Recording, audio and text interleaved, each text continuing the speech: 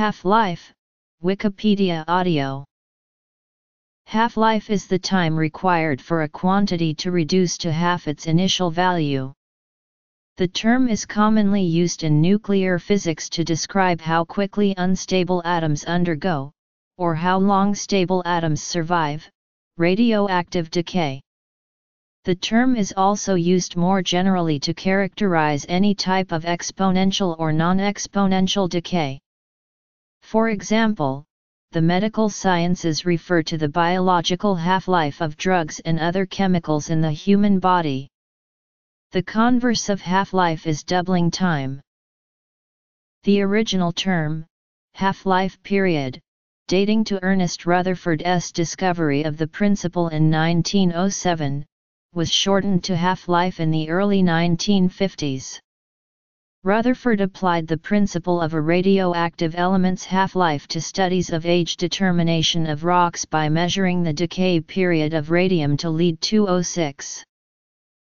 Half-life is constant over the lifetime of an exponentially decaying quantity, and it is a characteristic unit for the exponential decay equation. The accompanying table shows the reduction of a quantity as a function of the number of half-lives elapsed. Probabilistic nature. A half-life usually describes the decay of discrete entities, such as radioactive atoms. In that case, it does not work to use the definition that states half-life is the time required for exactly half of the entities to decay. For example, if there is just one radioactive atom, and its half-life is 1 second, there will not be half of an atom left after 1 second. Instead, the half-life is defined in terms of probability. Half-life is the time required for exactly half of the entities to decay on average.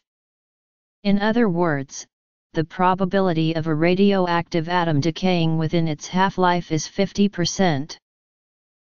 N 0 equals N 0 as expected. N T 1/2 equals 1 2 N 0 N as expected. Lim T N T equals 0 N equals 0, i.e., amount approaches 0 as T approaches infinity as expected. For example, the image on the right is a simulation of many identical atoms undergoing radioactive decay. Note that after one half-life there are not exactly 1/2 of the atoms remaining, only approximately, because of the random variation in the process. Nevertheless, when there are many identical atoms decaying, the law of large numbers suggests that it is a very good approximation to say that half of the atoms remain after one half-life. There are various simple exercises that demonstrate probabilistic decay, for example involving flipping coins or running a statistical computer program. An exponential decay can be described by any of the following three equivalent formulas. Where the three parameters t12, tau, and lambda are all directly related in the following way. The current flowing through an RC circuit or RL circuit decays with a half-life of RC-Ln or Ln/L/R, respectively.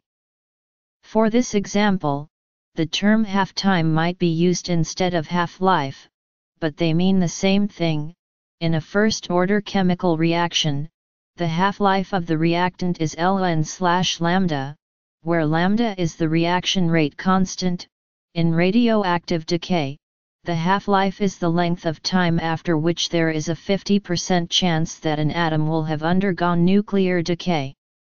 It varies depending on the atom type and isotope, and is usually determined experimentally. See list of nuclides. Where Ln is the natural logarithm of 2. We want to find relationships among t12, tau, and lambda such that these three equations describe exactly the same exponential decay process. Comparing the equations, we find the following conditions. Formulas for half-life and exponential decay. Next, we'll take the natural logarithm of each of these quantities. Using the properties of logarithms, this simplifies to the following. Since the natural logarithm of e is 1, we get, cancelling the factor of t and plugging in, ln 1, 2, equals ln 2, the final result is. By plugging in and manipulating these relationships, we get all of the following equivalent descriptions of exponential decay, in terms of the half-life. Regardless of how it's written, we can plug into the formula to get. Some quantities decay by two exponential decay processes simultaneously. In this case, the actual half-life T12 can be related to the half-lives T1 and T2 that the quantity would have if each of the decay processes acted in isolation. Decay by two or more processes. Examples. For 3 or more processes, the analogous formula is in non-exponential decay. In biology and pharmacology. For a proof of these formulas, see exponential decay by two or more processes.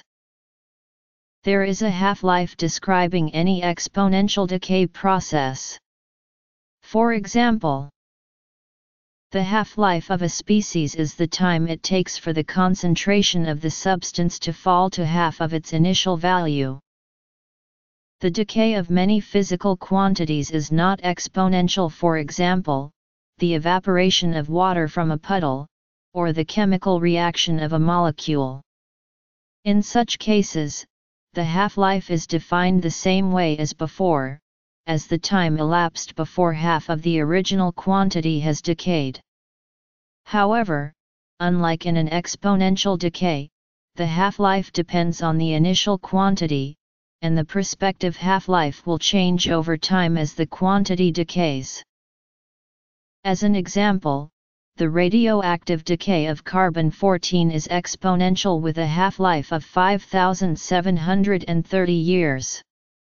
A quantity of carbon-14 will decay to half of its original amount after 5,730 years, regardless of how big or small the original quantity was. After another 5,730 years, 1/4 of the original will remain. On the other hand, the time it will take a puddle to half evaporate depends on how deep the puddle is.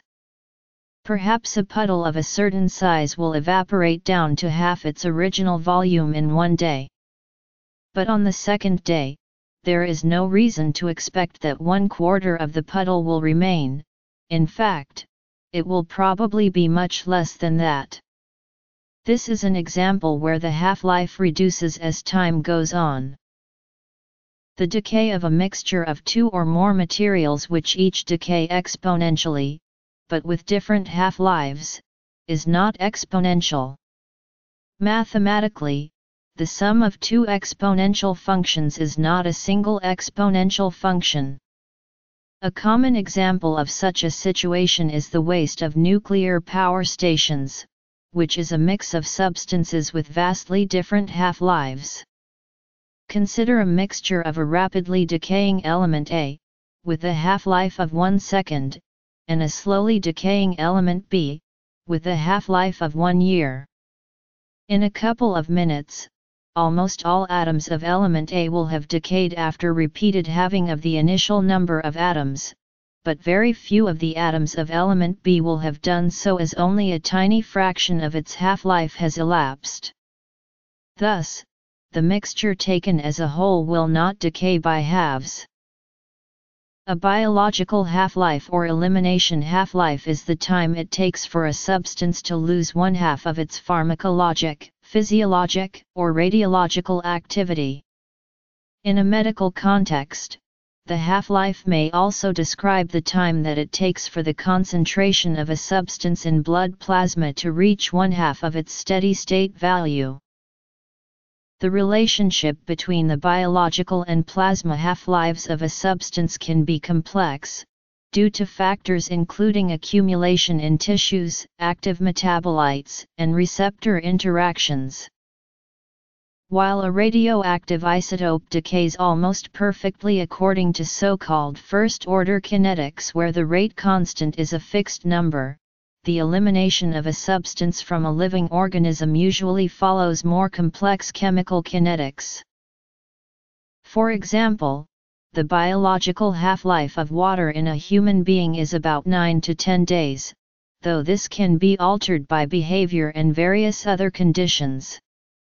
The biological half-life of cesium in human beings is between 1 and 4 months.